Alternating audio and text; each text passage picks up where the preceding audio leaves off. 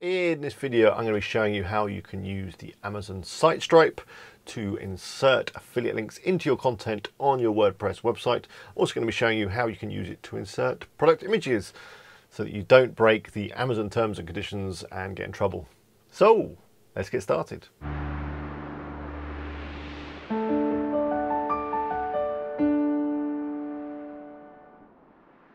Hello, it's Alex here from WP Eagle. I hope you're all well. Before we get started, if you're not already subscribed to my channel, why not do it right now? There's a button below. It's a red button. It says subscribe. Give that a click and click the bell and you'll be notified when I upload new videos, which tends to be every single week. But anyway, let's get on with this video. This is a question I get all the time. How do I add products and affiliate links and stuff from Amazon to my website without breaking any terms or getting in trouble, that kind of stuff? Well, the answer is you use the SiteStripe. So let's jump on the computer and I'll show you how it works. Okay, so I'm over at Beer Shirts, which is one of my affiliate sites that I created in a previous video tutorial. I'll put a link to that video in the description if you want to go check it out. But what I'm going to do just for this example is I'm just going to create a new blog post and we'll just add some products and some images. So I'm going to do a new post, and it's not actually a real post, it's just purely for informational purposes only, but we'll do a Star Wars theme again. Let's go for more, because I've already got one Star Wars post or two. More awesome Star Wars beer related things, something like that. So in this tab, I've got Amazon open. Don't worry if my Amazon looks a little bit different to yours. I've got a business account, which is a bit of a pain, to be fair. But the thing that should be the same if you're signed up as an Amazon associate affiliate person is this link across the top, or this SiteStripe across the top, I should say. And this is what we're going to be using to add some stuff to our blog post on our website. So if I just do a quick search for Star Wars beer, let's see what we get. Now, some of these products I have featured before on the site, but as I say, for this example, we'll go with this. So let's say we want to add this Star Wars lightsaber bottle opener, which looks pretty amazing, to our blog post. The first way we might want to do it is just by adding a simple text link. So if we come up here and click text, we can see it's generated as a link. Now you're going to want to make sure that you've got the right tracking ID and store selected. If you've got more than one, which I have, so you know it's on the right one there, Beer Shirts, it's on the right store ID.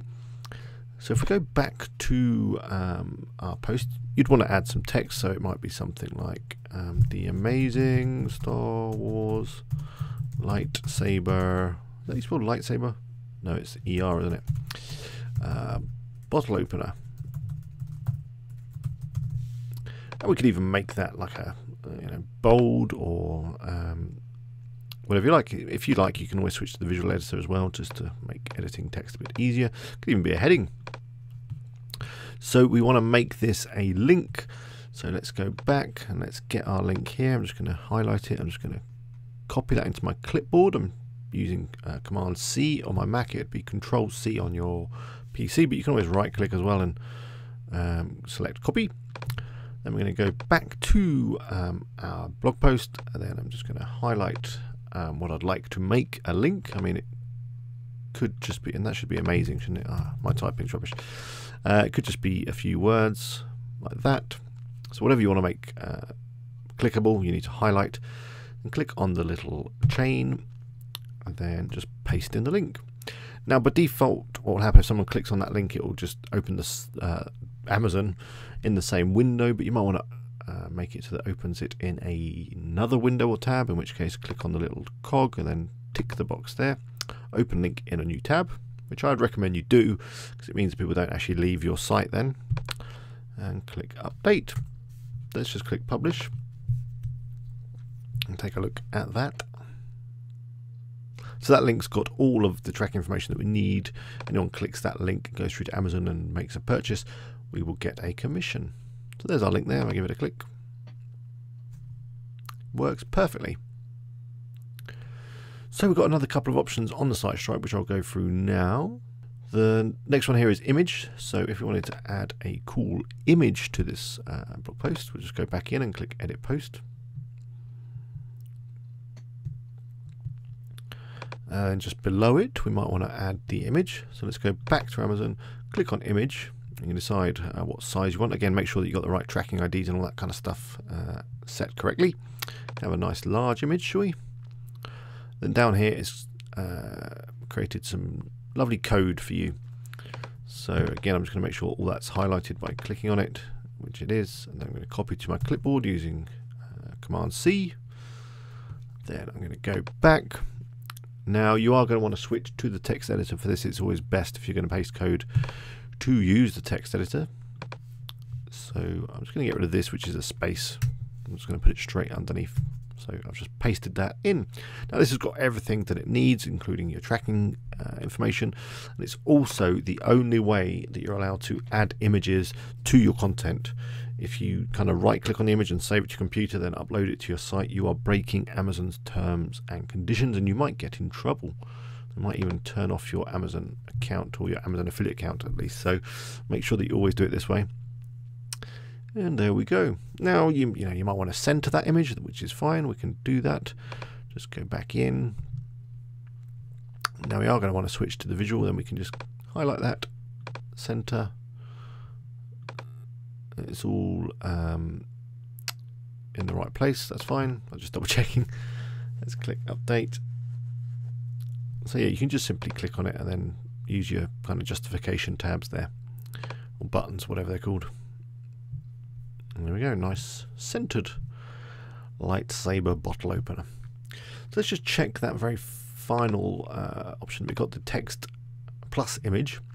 So what it does, it creates this kind of nice box thing, which again you could add to your content. It's all Amazon branded and all that kind of stuff. It also includes the price, which will be updated automatically for you. So I'm just going to copy the code again, go back to my post, click edit, and well, let's get rid of the image and let's add it instead. So I'm going to go back to the text editor and get rid of this. This is a bit of image code that's still left. Let's remove that. So we've just got the text left, and then paste it in, click update, and then view post. So there we go, all done. Now I don't know when you're going to want to use these things. If you've got a theme that supports columns, it might be useful. You could have a little column of these widget type things, but I think generally you're just going to use the image and the text. It gives you a lot more flexibility, but obviously it's entirely up to you, and now you know how to do it. So we're all done. So that's the end of this video. I hope you found it useful. Let me know in the comments what you thought, and if you did like it, click the like button. That really does help me out. If you're not already subscribed, then please click on the little eagle up there and click the bell to be notified when I upload. Here is a video it's chosen specially for you, so I hope you enjoy it. And up there is my vlog channel. Go take a look. Until next time, bye for now.